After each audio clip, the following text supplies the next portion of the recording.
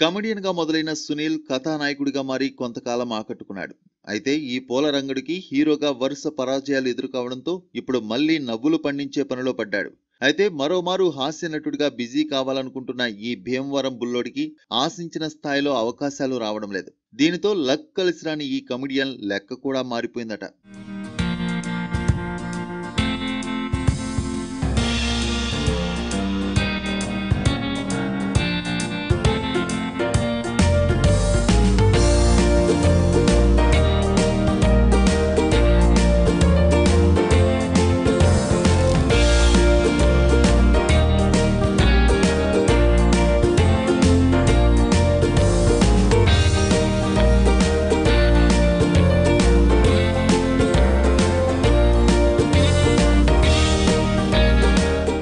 సునీల్ హీరోగా ఒక్కో సినిమాకి 2 కోట్లను పారితోషికంగా అందుకున్నాడు. అయితే కమెడియన్ గా రీ ఎంట్రీ ఇచ్చిన ఈ నటుడు ఇప్పుడు రోజువారీ పారితోషికానికి కమిటై సినిమాలు చేస్తున్నాడట. ప్రస్తుతం సునీల్ ఒకరోజు కాల్ షీట్ కు 2 లక్షల రూపాయలు ఛార్జ్ చేస్తున్నాడట.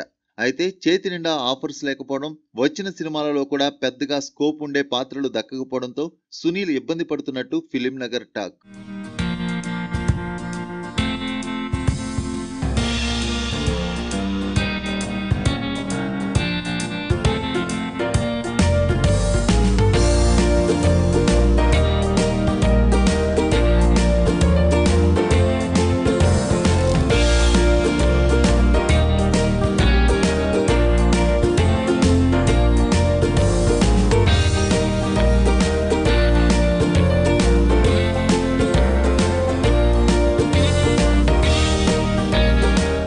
కమెడియన్ గా కంబ్యాక్ ఇచ్చినా పెద్దగా ఉపయోగం లేకపోవడంతో సునీల్ సపోర్టింగ్ ఆర్టిస్ట్ గా ప్రయత్నాలు చేస్తున్నాడట.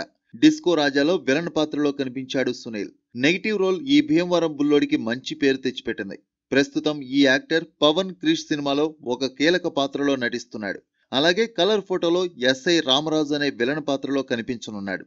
మరి రానున్న కాలంలో villain come comedian come supporting actor గా సునీల్ ఏ మేరకు రాణిస్తాడో చూడాలి.